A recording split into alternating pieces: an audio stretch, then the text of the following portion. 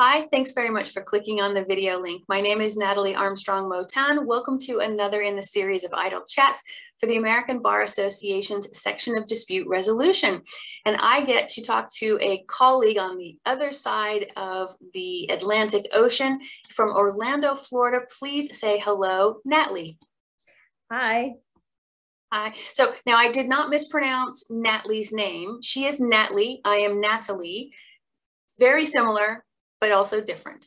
And Natly and I are going to have an idle chat. Natly, I know that you had an opportunity to see some of the other videos, so I know that you understand we're going to shuffle the cards and then chat about not very much of anything in particular. All right, here we go, ma'am. Okay. Let's see. First question.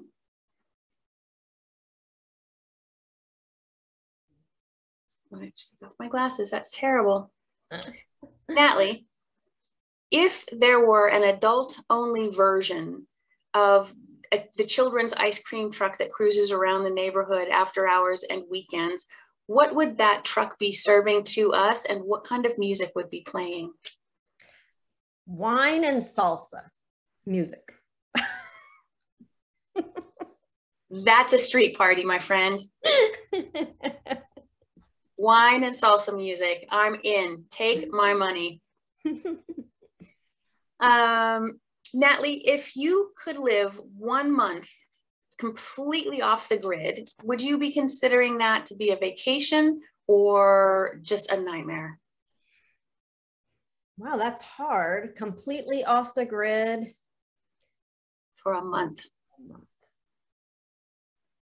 No, I think that would be a nightmare for me. I need social interaction. Yeah, so just because you're off the grid doesn't mean you can't take friends. Oh, well, that's true. If I can take my friends, then yes, that would be a vacation. But if I'm like off the grid alone, that would be a nightmare. Yeah, that would be too isolating. You're absolutely right. Yeah, take your family, take your friends, turn off the phones. That's a holiday. Oh, then yes, absolutely. That is a holiday. All right, perfect. Natly, what kind of nap is most satisfying?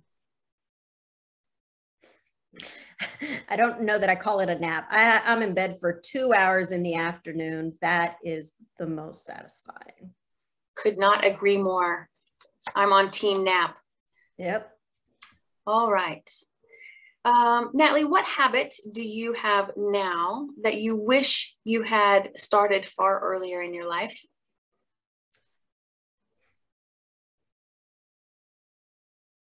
That's an interesting question because I don't know. What habit do I have now?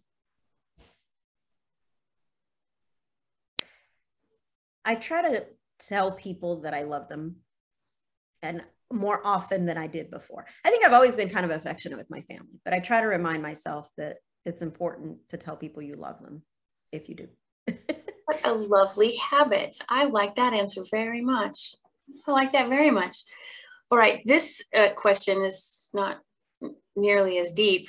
Uh-oh. Mayonnaise or Miracle Whip? There's a difference. Mayonnaise. Mayonnaise. I'm not huge into mayo, but real mayonnaise, yes. Mayonnaise, not the salad dressing, the Miracle Whip. All right, fair enough.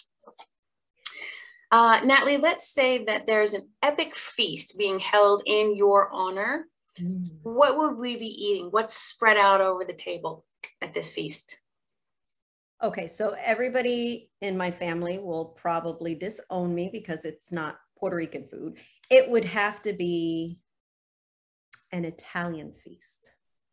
Pasta, the hams and the cheeses, the wine, the whole, that would be my feast. Yeah. Fair enough. And we'll keep that just between you and I. We won't tell your family at all. Just between us.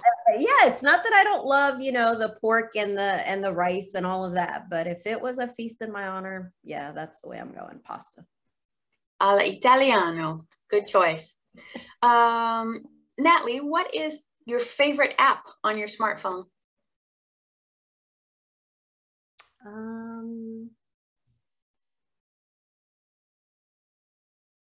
What do I use? I probably, this is going to show my, the terrible side of me. I probably Facebook or Twitter, one of those social apps, because I do check them. That's not terrible. That's how we keep in contact with people. All right. Let's see. If money and practicality are no problem whatsoever, what would be the most interesting way to get around town? I don't know if it's interesting, but it would certainly lift a lot of my stress. I would want a chauffeur in whatever. I mean, preferably if we could just go over traffic as opposed to in traffic, but a chauffeur, whatever it is, where I don't have to drive. Just as long as you're not at the wheel. Yep, that's it. I'm waiting for Elon Musk to make my dream a reality someday, because I want to not have to drive. You know what? That is a good thing to think about. I like that dream. All right, Natalie, I will ask you the same question that I ask everyone as the last question in an Idle Chat, and that is, tell me what it is that you love most about the resolution industry and the work that you do as an ADR professional. I love the self-determination aspect of it. I really hate to think that you go into a courtroom and some judge or jury makes a decision about a relationship that you created, because that's what contracts are. They're relationships among entities, it's relationships among people. And a lot of times, even if they're entities, it's still people at the end of the day. And so to me, having the ability to determine how you resolve that dispute is really the most important aspect of dispute resolution and mediation in particular. I think that we are all, if we would be reasonable, if we would allow reasonable heads to prevail as opposed to being angry and I'm getting my pound of flesh, we could sit down and honestly look at things. We can figure out a way to solve things on our own. And that's it. Absolutely right. You nailed it. Thank you so much. From Natalie in Normandy to Natly in Orlando, this has been an Idle Chat for the American Bar Association's section of dispute resolution. Thank you so much for being my guest. Thank you, Natalie, for having me. I really appreciate it. It was fun. Thanks.